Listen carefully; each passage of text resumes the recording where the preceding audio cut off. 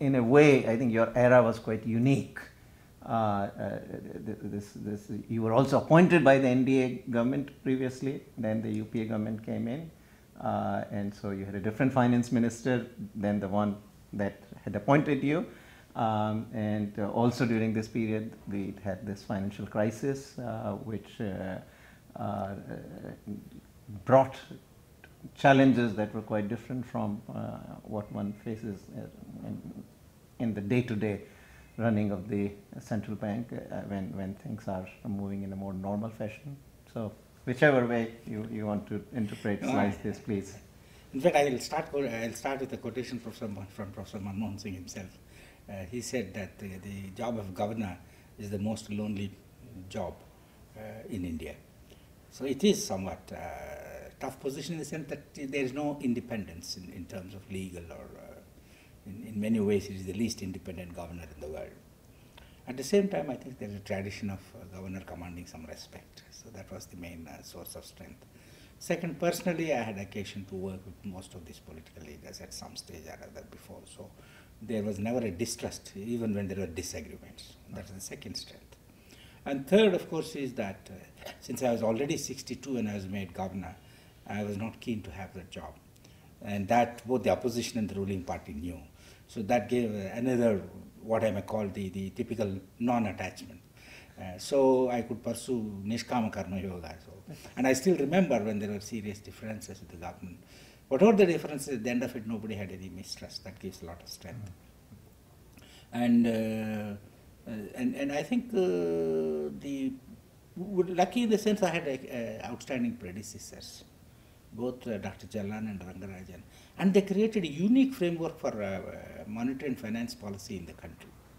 We were not entirely in step with the rest of the world. 1992, who talked about short-term credit, restricting short-term credit, and limiting current account deficit to sustainable level? That was what Dr. Rangarajan did. The type of mix of public and private. So it was not ideologically driven. It was awareness of the intellectual debates, awareness of the international practices, but everything was designed to suit the Indian conditions. So I had the unique advantage of working both with Rangarajan and with Jalan and with Professor Manmohan Singh for 30 years. So I think I have been a good disciple, well trained to do the job. You're always so modest, Dr. Reddy.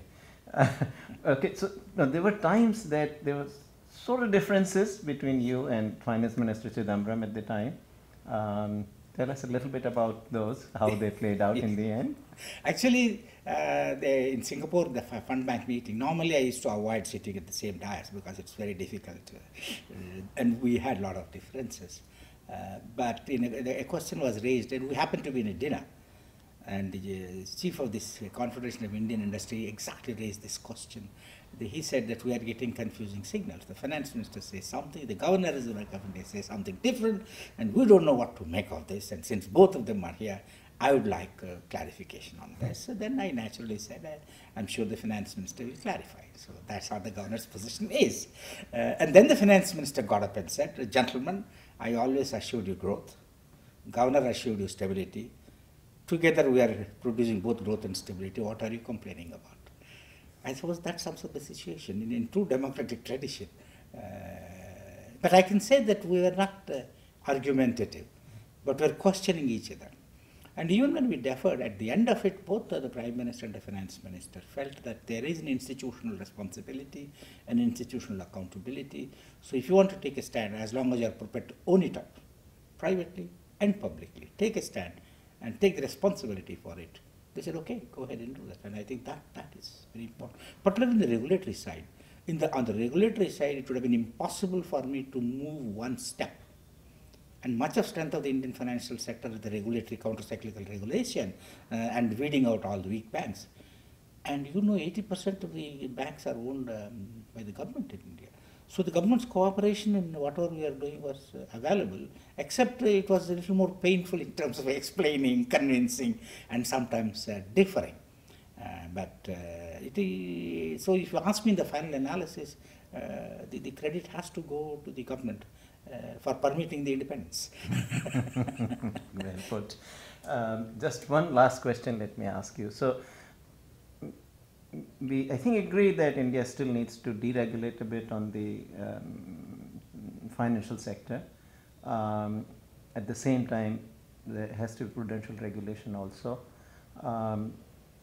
There are certain things I'm sure you did so differently, which is why India was so little impacted by the financial crisis that happened.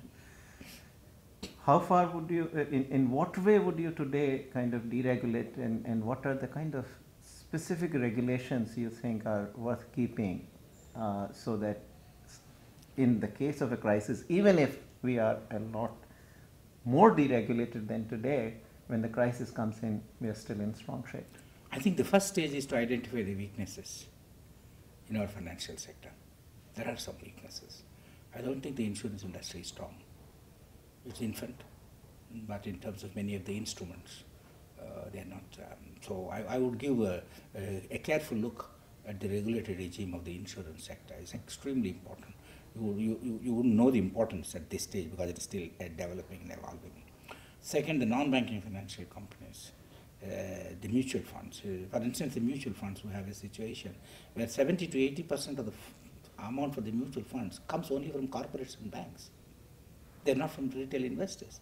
And they get the tax breaks. With the result, the mutual funds are operating, keeping the interest of the corporates and banks in view and not the retail investors. Whereas the objective is to serve the retail investors. So, and there is sort of a not easily recognizable linkages between non-banking financial companies, corporates, mutual funds. And these are potentially, as they grow, areas which require attention. So I think in certain of those areas, you have to be more effective regulation, more purposeful regulation.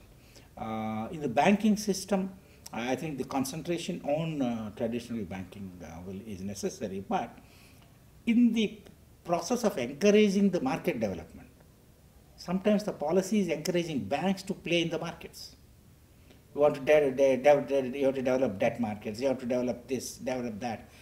With the result, there is a hollowness in the banking in terms of what they should be doing, namely lending, retail lending for agriculture, for small and medium industries. Ultimately, the resources are limited.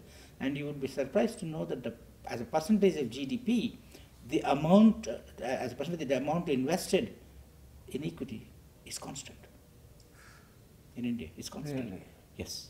The people of India, by and large. This is by the banks, you mean, or overall? Overall. But basically, even that, basically it's the banks which are doing it. My limited point is, the retail investor, by and large, still prefers depositing in the bank.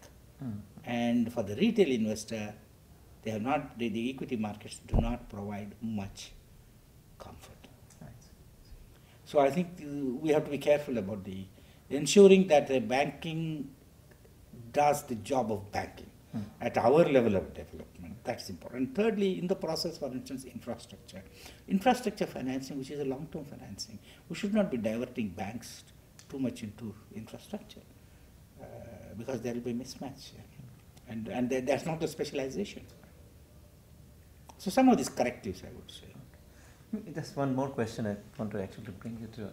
This is something we were talking last night about the crisis, that sort of quasi-crisis that has happened on the microfinance. So maybe, if you can also define exactly what is going on and what your take is on that.